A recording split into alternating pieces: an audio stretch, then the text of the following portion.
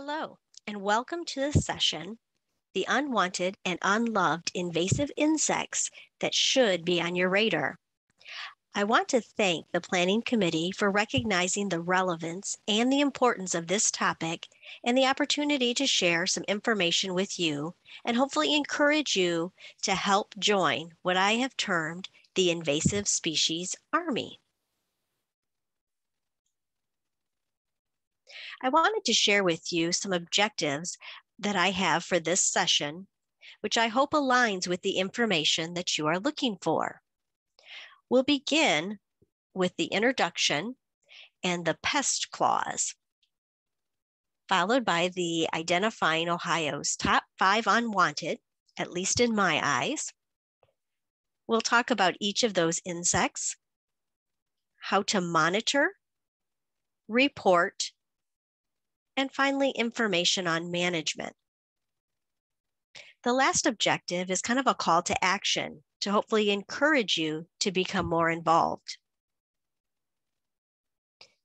Whenever I do a talk on invasive species, I try to begin each program with some basic information, terminology, and a fun fact to get people thinking, followed by a little disclaimer, the plant clause. It is truly important to define the word native. If we were together in the same room, I would ask you to shout out some answers. And what the heck? We aren't physically together, but yell out your definition, the words that you would use to describe the term native. Usually people respond by saying something that's been there for a very long time.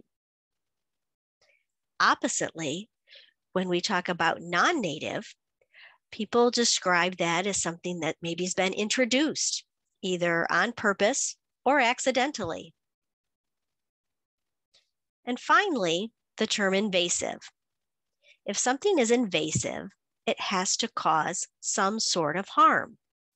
This could be environmentally, ecologically, economically. Often it outcompetes or maybe kills another species along the way. It's important to remember that if something is termed invasive, it has to be non-native. A native species cannot be invasive. Rather, we should refer to it as aggressive. And finally, I ask people to think about, do you think invasive species increases or decreases biodiversity? We could do a show of hands, but people's initial answer usually is decreases. And I can't disagree.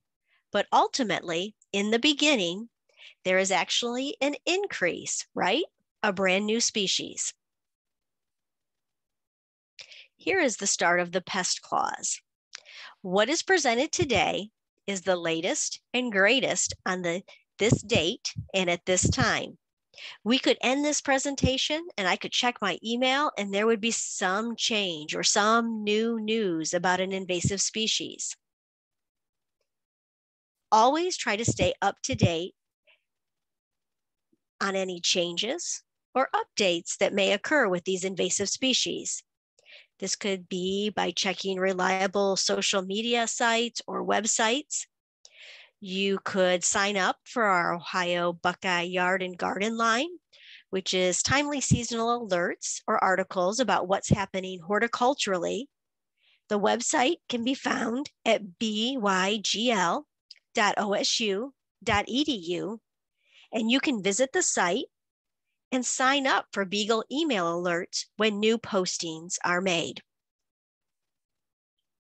So let's get started talking about these unwanted and unloved invasive insect pests.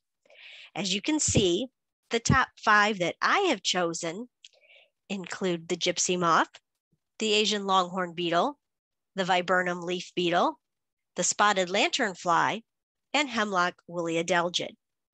Let's dig a little deeper.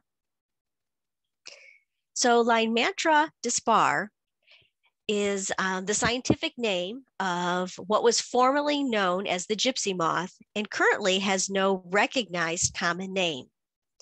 These are three photos, obviously, from the 1800s. This insect was introduced on purpose to our country by this individual in the Massachusetts area. The insect escaped where he was working with that. He told authorities about it, and they kind of watched the population, monitored, didn't think it was really going to be an issue.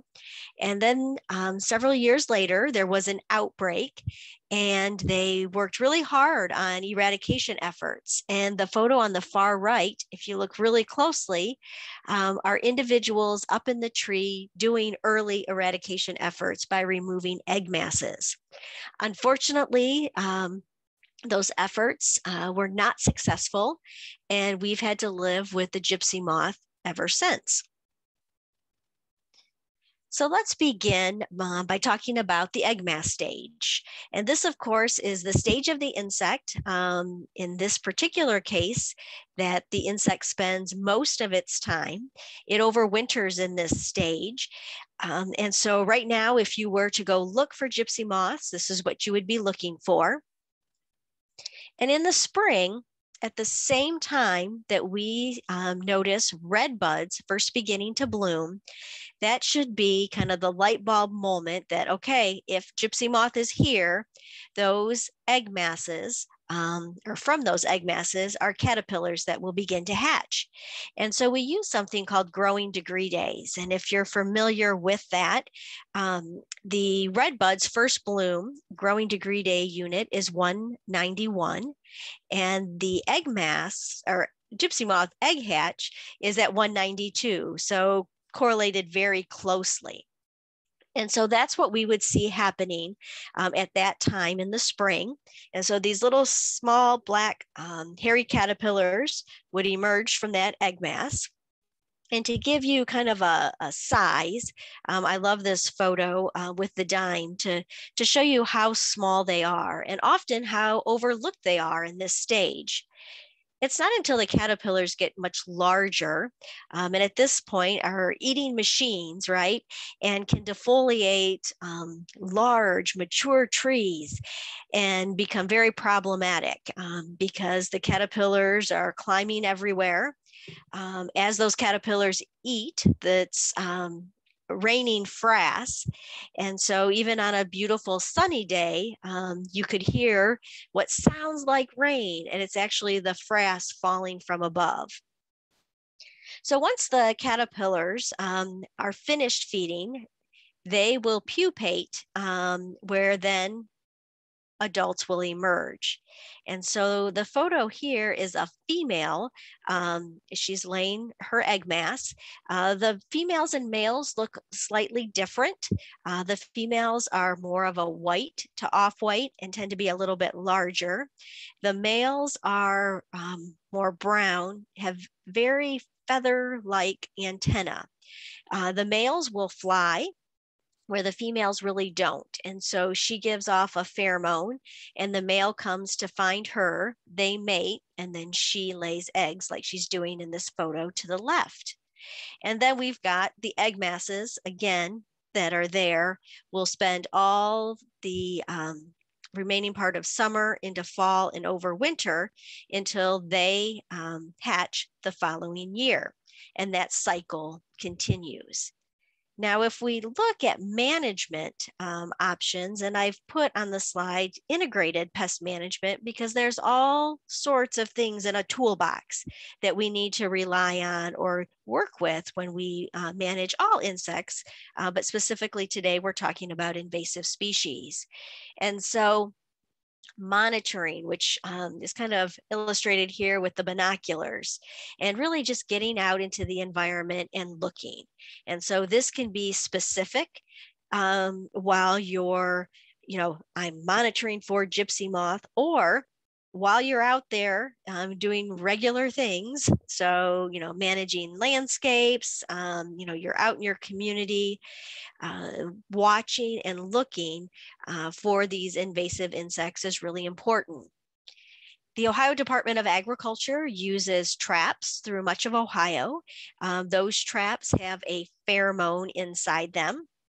And so the males are attracted, they can open up those traps, and it can give them an indication of what populations are doing. And so that's the photo on the far bottom left. When we talk about integrated pest management, there are some biological controls that are working in our favor for the gypsy moth.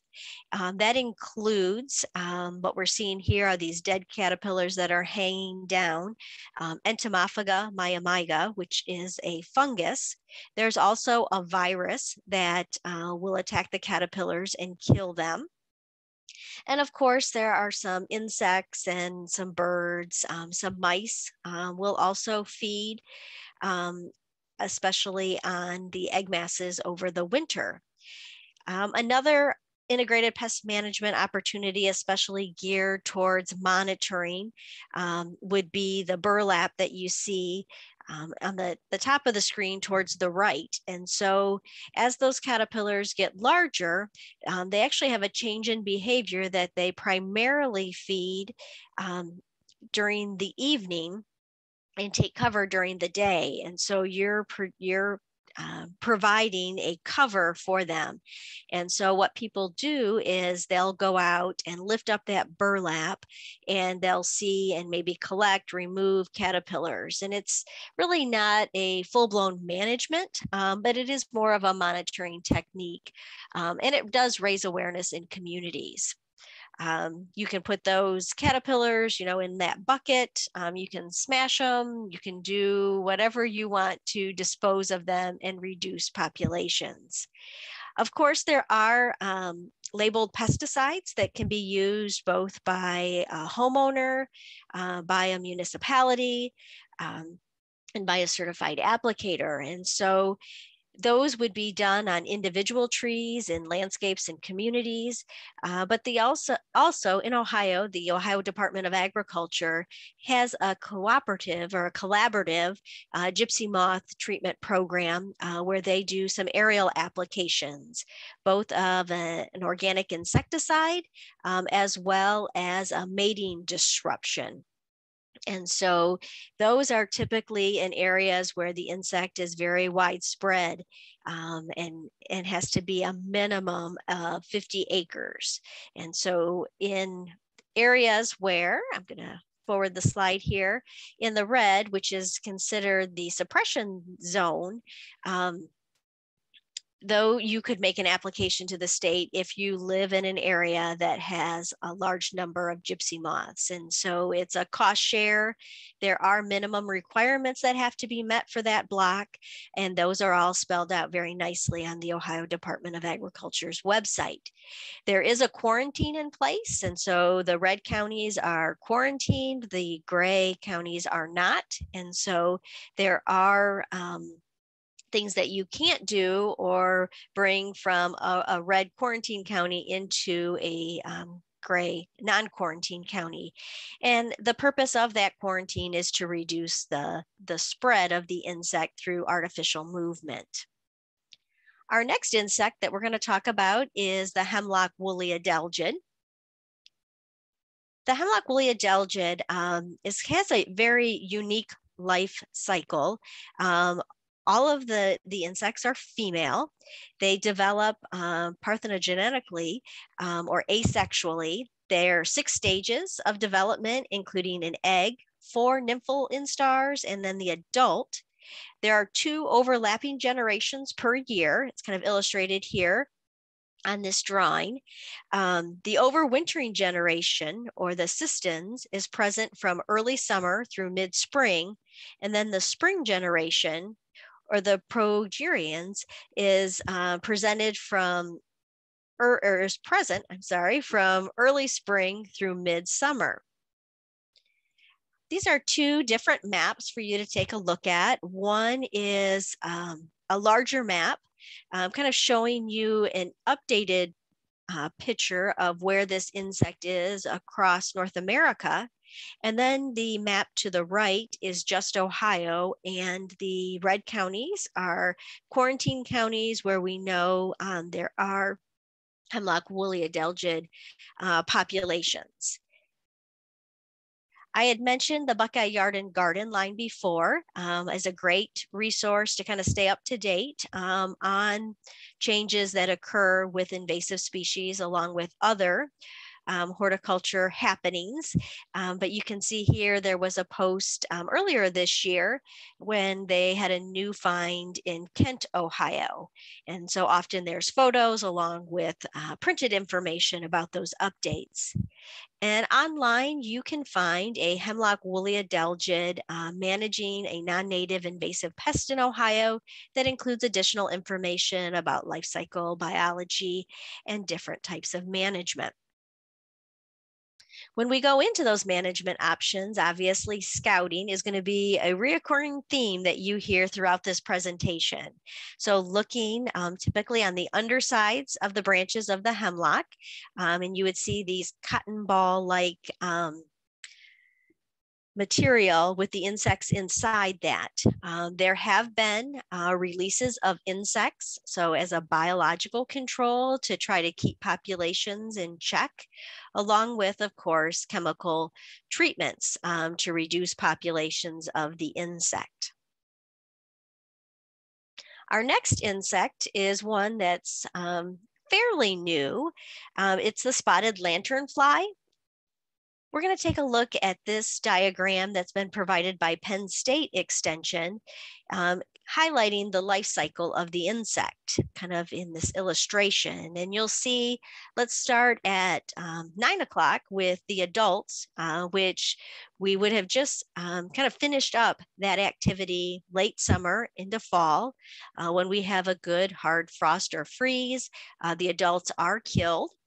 But what happens prior to that is they lay an egg mass, or the female lays an egg mass that includes the future generation. And so it spends all the remaining fall into winter and early spring as an egg. We see the first hatch of the instar or the nymph, typically in May into June. It goes through 4 instars or stages in that nymph form. The first 3 are black with white spots, followed by the 4th instar that has, again, the black, white, and then red is added in to its body. At that stage, they will go from the 4th instar nymph to the adult, 1 generation per year. All of the stages, the nymphs and the adults, will feed. They are plant hoppers, so they're using piercing, sucking mouth parts to cause damage as they feed. Here's some actual photos, which I think are always really helpful. The first photo on the top left-hand side is an adult, very showy, very beautiful. And often this is the stage of the insect that we get the most calls or reports or findings about, because they're the easiest just because of the size. Those adults, especially obviously the female, will lay eggs. And I wanted to illustrate what happens to the egg mass throughout the season or over the winter. And so when the egg mass is laid, and this photo is really good because it has, you'll see, if you can see where my pointer is, the eggs are laid in rows, or people have described them as chains. And often she will cover up those eggs with this kind of waxy substance when she covers them initially, but it almost kind of dries and turns to kind of like a mud-like substance. And so you can see this is early after she laid the egg. And then the photo to the far right, whoops, let me slide back here for just a second. Didn't mean to. There we go. So if we go back to this photo in the top right-hand corner, you can see that covering has kind of cracked or dried a bit. It's the same egg mass, as you can see these exposed eggs here, but there are lots of eggs underneath. And typically there are between 30 to 50 eggs in one mass. From those egg masses, like I had described earlier, we start to see the first through 3rd instars that are black with the white spots, followed by the 4th instar, which is got the red addition to it. And then from this stage, it's going to turn into the adult and continue that life cycle. What's also really important when we talk about spotted lanternfly is the host. And so the two favorite hosts are the tree of heaven, or Ailanthus, and grapes, both wild grapevines and those that are grown in vineyards. And so there can be a lot of other hosts. Currently, the listing of observed host plants is over 100. Usually the nymphs have a much wider host range than the adults, but we're encouraging people to monitor for the insect on their two favorite, which is the Ailanthus, tree of heaven, and the grapes.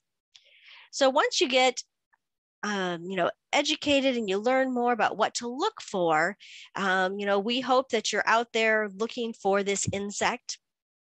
And of course, when we see people out there looking, you may stumble upon another insect and you think, gosh, is that spotted lanternfly or not?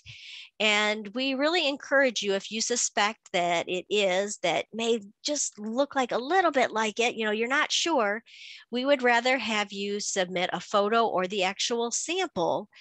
We would rather have 100 people report something that really isn't spotted lanternfly than miss a report of something that truly is. And so Virginia Cooperative Extension has two of my favorite resources or handouts. One is possible spotted lanternfly adult lookalikes, and then also spotted lanternfly egg mass lookalikes. And so both of those are readily available, and you can pull those down, print them out. We've had people laminate them so they hold up a little bit better out in the field, but those are ones that people sometimes would maybe get confused with the actual spotted lanternfly. I did want to show you just real quickly. This is a current map of where we know spotted lanternfly is and where it's been detected. And there are two things that I want to point out just real quickly is the blue color. Those are reproducing populations or growing infestations. There are some red lines, and those red lines indicate quarantines. You will notice that Ohio has two counties, Jefferson County here and Cuyahoga County here. Since this update on October the 19th, those two counties have been quarantined by the Ohio Department of Agriculture. And so the next map that comes out will have red lines around both of those counties. The other thing that I want to point out, and my arrow is on one of those right now, is a purple dot. And those are individual finds of the spotted lanternfly, but there was no infestation present. And what that means is there was a hitchhiker. And so maybe somebody visited an area and brought one back, or through commercial transportation, somebody found an insect. And so they reported a single spotted lanternfly, usually in the adult stage. And after doing some survey work, they found no other insects in no other stages. And so it was obviously they're going to keep an eye on those areas just to make sure they didn't miss anything. But hopefully the good news is that it was just a single specimen and not a reproducing population. So let's talk about the integrated pest management. And this one is a little bit different in that you can see that there are two binoculars. One, we're encouraging to look for the actual insect itself, but we're also encouraging you to look at and watch those two favorite host plants, and specifically Ailanthus or tree of heaven. It is actually an invasive plant, and so you can actually report that, and we'll talk about reporting in just a bit. So keeping track of where you're seeing these, monitoring. The one thing is you can identify the spotted or the Ailanthus tree and revisit that throughout the season. And each time you look for it, if you actually don't find anything, you can do a negative report that will be explained in just a bit. Right now in Ohio, the only pesticides that are really being used or recommended right now are through the Ohio Department of Agriculture and the USDA as ways to try to eradicate, eliminate, or at least reduce populations in both Jefferson and Cuyahoga counties. Right now, we are not at a point where homeowners, vineyard owners, commercial arborists should be treating for spotted lanternfly because those projects are being handled by the Department of Agriculture. All right, on to the next, which is the Asian longhorn beetle. And let's take a quick look at its life cycle. Again, another insect with a single generation per year. We can start out by right now, they're actually in the larval stage in the tree. And so you can see here where they've have bored into the tree and are feeding inside the tree. Usually in the center of the tree or the sapwood or heartwood. They will continue, to feed. They slow down a little bit over the winter as temperatures get cold. As spring happens, they kind of get going again. They will pupate inside the tree, which we see down here on the bottom right-hand side. And then out from the tree, they will emerge as adults. And so those adults will feed and mate. They will lay eggs on the tree, and I'll show you what that looks like specifically. And then the cycle begins. This is another one that the adult will not overwinter. It doesn't withstand our cold temperatures. And so it is overwintering as larvae inside the tree. And that's what the season, obviously, that we're going into. So right now, this fall, late summer, there were adult activity. The adult female will chew these little pits where she lays an individual egg. That egg hatches. It feeds underneath the bark in the phloem for a little bit and then goes into the xylem and the heartwood of the tree. And that's when we see these large larvae. They're going to be in the center of the tree. So their feeding is a little bit different than emerald ash borer, who were strictly phloem feeders or primarily phloem feeders, and they were feeding right underneath the bark. And so they will actually feed and disrupt the wood that makes limbs kind of weak and will break. And so that's one thing to be on the lookout for. So if you have a branch that comes down, don't think, well, it's probably just, wind or the storm. Take a look in there to see what the actual cause was. The larvae then pupate. So we can see that here in the tree. Changes into an adult or transforms into an adult, and then emerges from the tree in this perfectly round hole that you can stick a number 2 pencil in. When we talk about growing degree days, this is one that we've got some data around. And so at 884 growing degree days, the fuzzy deutzia is in full bloom. This is one of the shrubs. And at 887, the first ALB adult emergence occurs. And that continues all the way through about 1887 is when we see half of ALB adult emergence.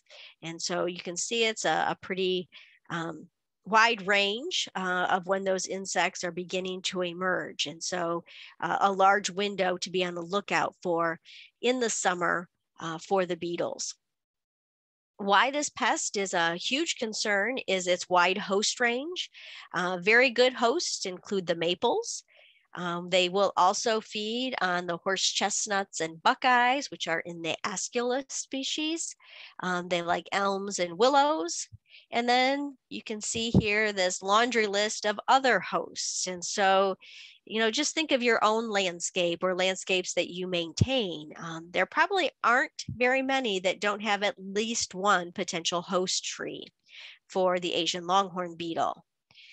USDA has a great website, and so you can click on the 4 states that have current populations or infestations of ALB. There is a larger map, and you can see here, the green are successful eradication. So when you see the green dots, those are all good. The red dots, I wouldn't say they're necessarily bad, but they are current eradication efforts, right? And so those are ongoing efforts.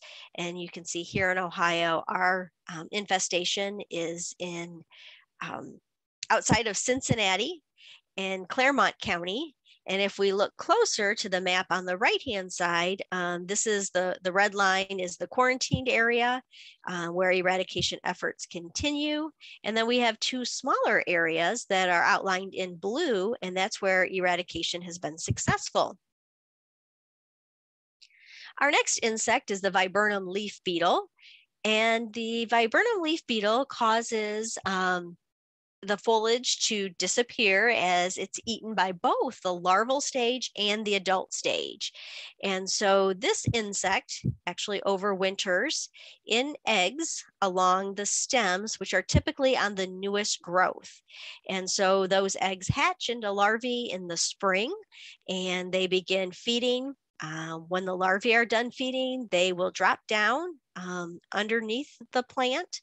They will pupate and then emerge as adults, and those adults then will come back up on the plant and continue to feed. We have a great fact sheet on Ohio Line about viburnum leaf beetle, and of course, many updates on our Buckeye Yard and Garden line. When we talk about integrated pest management, we're obviously looking for this insect, so monitoring in that way. We may be choosing viburnums to add to landscapes based on susceptibility or tolerance to viburnum leaf beetle.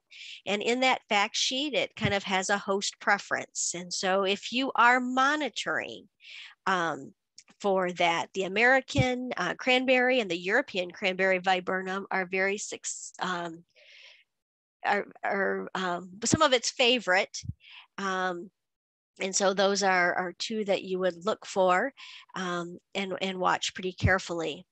Additionally, you can prune and remove those egg-laying sites. And so pruning those off and destroying them, not just letting them sit on the ground, but getting them off-site will help reduce populations. And of course, there are insecticide treatments. You do have to be cautious with insecticide treatments and beware of when you're making those applications and when the viburnums are in bloom, because it can impact pollinators such as bees. All right, so you have been, tasked with getting to be more familiar with the insects. Know that you can report all of those invasive species using our Great Lakes Early Detection app. And if you see here, this red circle actually should be, I wanted to kind of highlight these negative surveys because if you're looking at areas, especially for spotted lanternfly, and it's not there, you can make a negative survey. So we know at least people are out there looking. But this app is a great app. It includes all invasive species. You can choose. So here we've got insects that we would click on. Some of the photos are actually, I took from a different presentation that I was doing on invasive plants, but you can click on specific species. There are images of that species. Additionally, you will notice there's some information. So it's actually a good learning tool. And then reporting, you'll see that right there. And we're using the early detection and distribution mapping system. So you'll log into that and then you will take a photo. It'll take your GPS coordinates. They will go into an upload queue. And so whenever you have reliable Wi-Fi, you can go ahead and upload all those reports. And once confirmed, they become a red dot. Now, I hope that the information doesn't have you really depressed or tired, and that you're actually kind of excited or as excited as you can be about invasives. And a drum roll here. I added one more to my list. This is the Asian giant hornet, which is not in Ohio. It's also known as the murder hornet. This is out an issue in the state of Washington. But I do have to say the Ohio Department of Agriculture has a great reporting website. And so if you suspect that something that looks like the Asian giant hornet, if you can take a photo or collect a specimen and then report it on their website, they're also keeping track of the lookalikes. And so check out their website for additional information. I hope that this presentation has been helpful for you and that you are taking some information away.